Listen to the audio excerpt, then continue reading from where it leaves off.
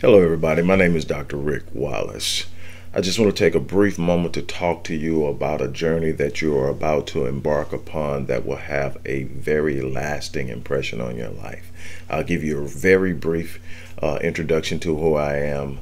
I hold two doctorates, one in theology, one in psychology. I run several companies that I started over the course of the last 30 years, the oldest being 30 years old, the youngest being about 10 or 15 years old. I've authored and published 22 books to this point on human behavior, human performance, all of the things that have to do with how we live our lives, good or bad.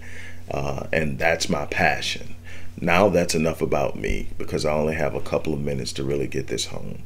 You're about to embark upon the most impressionable part of your life. I can tell you from my own experiences and conversations with so many other people that the 4 years I spent in high school are unparalleled in memories created, in growth, and just experiencing and understanding that bridge between being a teenager and a child and moving towards adulthood is so powerful. What you do, the things that you heard me mention as far as accomplishments are just simply that they're accomplishments. They don't define me in my totality, but it gives you an impression of who I am. I was a student athlete, the epitome of it. I did both, excelled at both.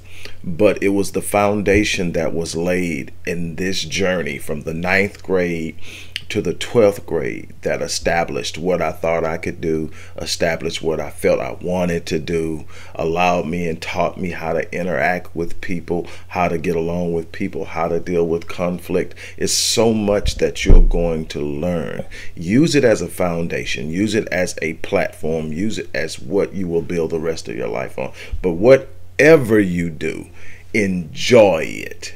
Take everything you can from it. Take everything that you possibly can because there's so much to gain.